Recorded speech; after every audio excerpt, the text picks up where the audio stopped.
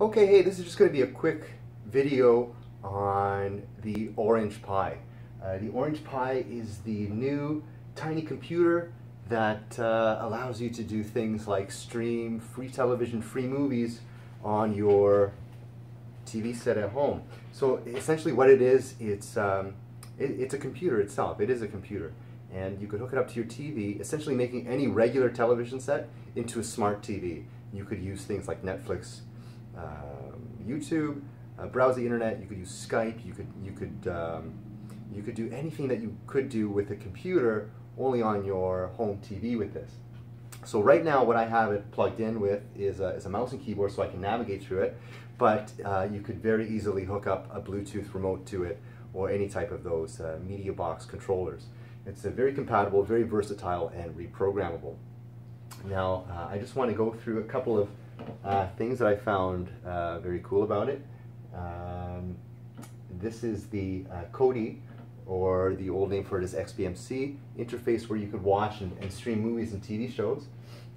We have an add-on installer, which I've made available here, where you could download the most popular and featured add-ons and channels for your device.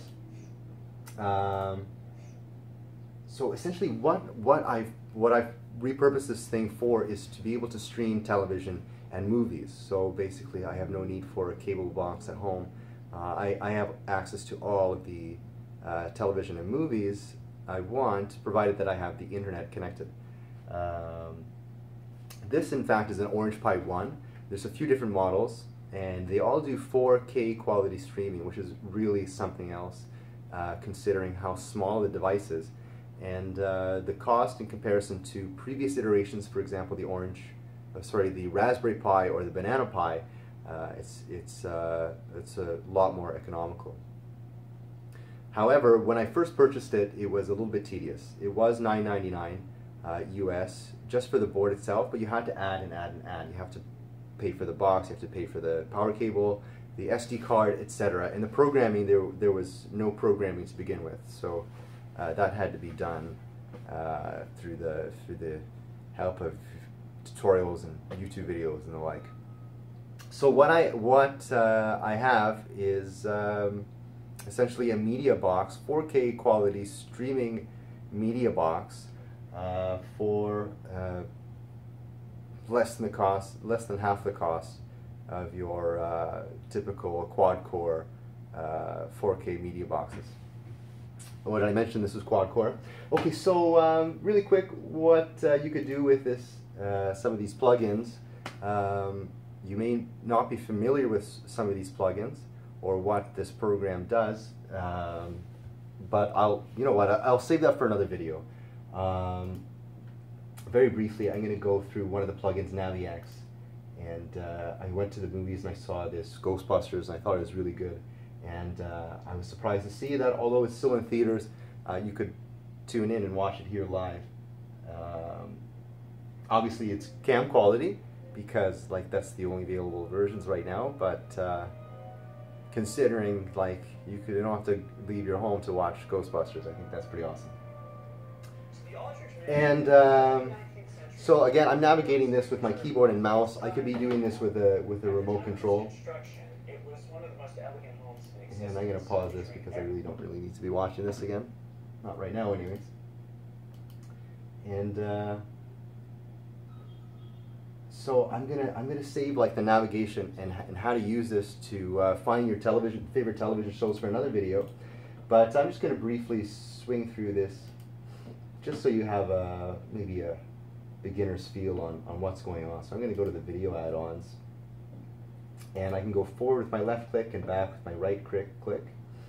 One channel is one of my favorite places to find movies. It's been around for a long time. Its website has changed to primewire.ag, but the name One Channel, it's still commonly used. So I'm going to look for Dark Knight. Enter. So this is a popular movie. I know this is one of those movies everyone wants to watch on a late night. Dark Knight. It's the first one. So in Dark Knight, or rather in one channel, you could choose the movie and then it gives you a list of sources. So I just start from the top. If it doesn't work or the quality's not that great, I go to the next one.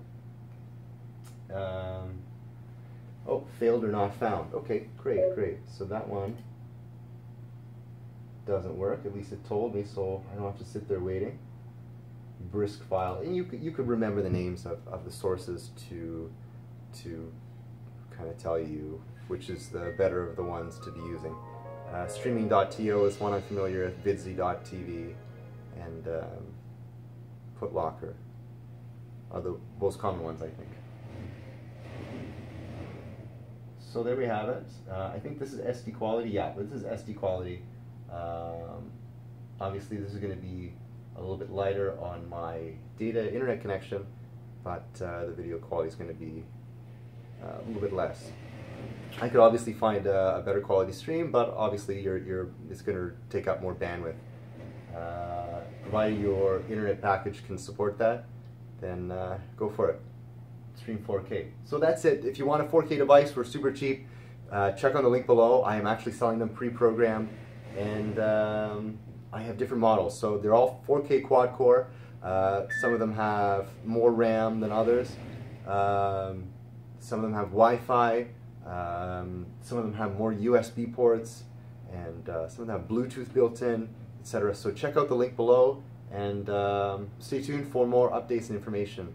Thanks for watching. Have a nice day.